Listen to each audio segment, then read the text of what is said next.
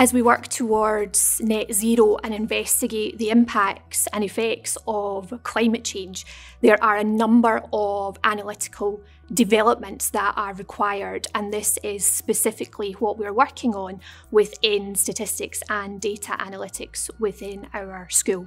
Technology has transformed what we have in terms of data. Data are streaming everywhere all the time. We have data that are constantly at our fingertips, but we can't necessarily use that data. We need to be clear on how the data have been produced, how the data have been collected, the biases that might be associated with that data, and how we can actually use it to inform decisions. It can be dangerous for us if we don't account for all of these things and come up with misleading conclusions. We work across a whole range of application areas: air pollution and forecasting, biodiversity, design of monitoring networks, ecological connectedness, and Earth observation.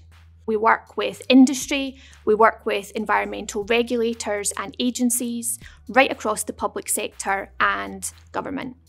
In particular, we've just been successful in getting a prize from the Royal Statistical Society called the Mardia Prize, and this is to specifically develop our interdisciplinary relationships. And so through this, we are developing a network of collaborators and partners that are specifically interested in the challenges that arise from data and analytics associated to a full general theme of digital Earth.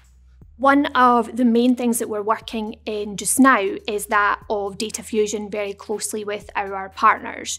An example of one project is that we're looking at the water quality within the Ramganga in India. Our partners are collecting different data streams within the water for in situ monitoring, from automatic sensors, from drones and from satellites, and we're looking to see how we can fuse all this information together to give us the best quality picture about pollution effects within the Ramganga.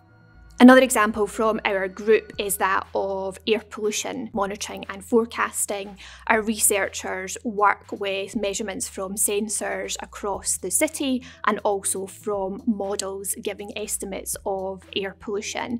And this is all helping to inform policy within local government. The tools and software and the associated estimates, predictions and forecasts directly feed into what's being used in industry and across environmental regulation and policy in order to inform future decisions.